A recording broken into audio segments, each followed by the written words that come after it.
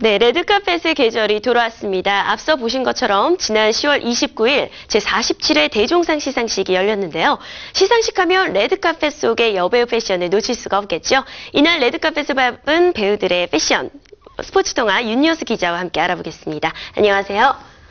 네, 이날 영화제 수상 내역부터 먼저 좀 알려주시죠. 예, 지난 그 10월 29일 서울 경희대 평화의 전당에서 제47회 대종상 영화제 시상식이 열렸습니다. 이날 시상식에서는 그 톱스타 원빈 씨가 영화 아저씨로, 그리고 여배우 윤정희 씨가 시로 각각 남녀주연상을 차지했습니다. 윤정희 씨는 1994년 만무방'이라는 영화로 여우주연상을 받은 이후로 16년 만에 대종상 여우주연상을 수상했습니다. 또 1971년 분례기로 수상한 것을 포함해서 대종상에서 통산 3번째 여우주연상을 품에 안는 영광을 갖게 됐습니다. 그 원빈 씨의 남우주연상 수상은 또 이번이 처음이고요. 윤정희 씨에게 상을 안겨준 영화 시는 최우수 작품상을 받았고 이를 포함해서 모두 4관왕에 올랐습니다. 특히 연출자인 이창동 감독은 올해 5월 칸 국제영화제 각본상에 이어서 이날 시나리오상까지 받아서 또다시 영광을 안았고요. 이끼'의 강우석 감독은 감독상을 차지했습니다. 역시 이끼'도 촬영상, 음향기술상 등 모두 4개 부문상을 받았습니다. 남녀주연상 부문에서는 그 방자전'의 송세벽 씨, 그리고 영화 시의 김일아 씨가 나란히 그 남우조연상을 공동 수상하는 영예를 차지했습니다. 영화 하녀'의 윤여정 씨가 여우주연상을 받았고요. 신인 남녀 배우상에는 각각 바람, 그리고 시라노 연애조작단'의 정우 씨, 그리고 여배우 이민정 씨가 각각 수상의 영광을 안았습니다. 네, 이날 남우주연상을 차지한 원빈 씨가 지난 부산국제영화제 개막식 때처럼 김세론 양과 함께 왔어요. 두 분 어떤 모습이었나요? 원빈 씨는 이날 그 블랙숄더 재킷 차림으로 등장을 해서 눈길을 모았고요. 또 지난 부산국제영화제 개막식 레드카펫처럼 김세론 양과 함께 등장을 해서 또 팬들의 환호를 받았습니다. 여기에다가 그 원빈 씨는 검은색 안경을 착용을 해서 지금까지 이미지와는 또 다른 매력을 과시했고요. 파워숄더는 지난해 여성 스타들 사이에서 한때 유행했던 스타일이어서 이날 그 원빈 씨의 패션 차림이 상당히 독특한 느낌을 가져다 줬습니다. 또 원빈 씨는 재킷 안에다 그 블라우스 스타일의 셔츠를 입어서 눈길을 모았고요. 원빈 씨는 이날 시상식 내내 그 김세론 양과 함께 나란히 좌석에 앉아서 시상식을 지켜보기도 했습니다. 네, 그렇군요. 아무래도 레드카펫의 주인공은 화려한 드레스를 입은 여주인공들이잖아요. 이날 여주인공은 어떤 분이었는지 궁금해요. 이날 그 레드카펫에 오른 여배우들의 모습이 굉장히 화려했는데요. 특히 그 이날 그 드레스 패션은 대체로 그 색상으로는 블랙, 그리고 스타일상으로는 오프숄더가 많았다, 이렇게 말씀을 드릴 수가 있겠습니다. 김윤진, 김정은, 이민정, 조여정, 지성원, 민효린, 차예린 씨 등 상당수 여배우들이 그 블랙 스타일의 그 드레스를 입었고요. 자칫 볼 수 있는 블랙 드레스를 이들 여배우들은 브로치 혹은 비즈 등의 액세서리를 이용해서 저마다 매력에 따라서 포인트를 주는 모습이었습니다. 이날 레드카펫에 오른 여배우들의 또 다른 그 드레스 코드 하나는 오프숄더인데요. 한쪽이나 양쪽의 어깨를 모두 드러내는 스타일이죠. 특히 그 여성적인 매력과 함께 섹시함을 강조하는 패션 스타일로 꼽히고 있습니다. 또 튜브탑 드레스를 입은 전도연 씨를 비롯해서 조여정 씨와 민효린 씨 등 많은 여배우들이 가슴선을 드러내면서 자신들의 그 독특한 그 섹시한 매력을 선보였습니다. 네, 특히 이번에는 많은 여배우들이 롱드레스를 선택한 것 같아요. 네. 근데 우아함을 표현하기엔 좋지만 좀 길어서 불편하진 않았나 이런 생각이 들거든요. 그렇습니다. 아무래도 자락이 길기 때문에 걸을 때 상당히 좀 불편한 감이 없지 않았을 것 같고요.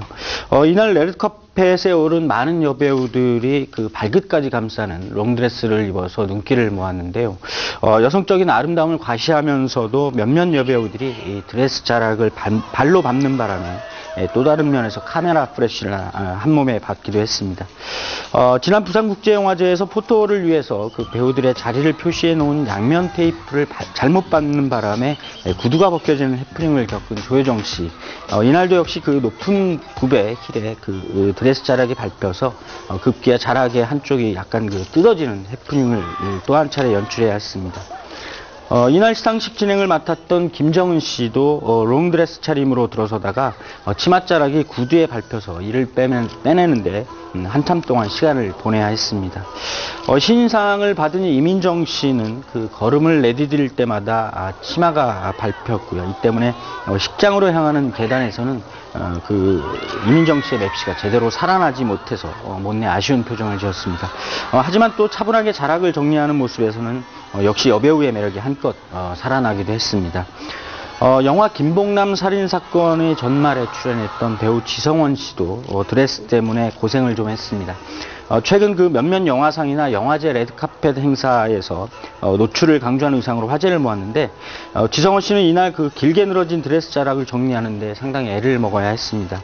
급기야 그 몸매를 드러내는 허리선을 강조한 드레스에 숨겨졌던 그 양면 테이프가 카메라에 노출이 되면서 또 다른 화제가 됐습니다. 하지만 또 그녀의 아름다움을 뺏어가는 데는 부족했던 것 같습니다. 네, 노출 이야기가 나와서 말인데요. 이번에도 역시 노출을 강조해서 섹시한 매력을 뽐낸 여배우들이 참 많았던 것 같아요. 그렇습니다. 아무래도 레드카펫 그리고 레드카펫에 오른 그 드레스를 입은 여배우들 하면 이제 섹시한 매력을 뽐내는 노출 패션을 빼놓지 않을 수가 없는데 레드카펫 드레스 그 대표적인 스타가 이날 시상식에서는 바로 그 칸의 여왕 전도연 씨가 아닐까 싶습니다.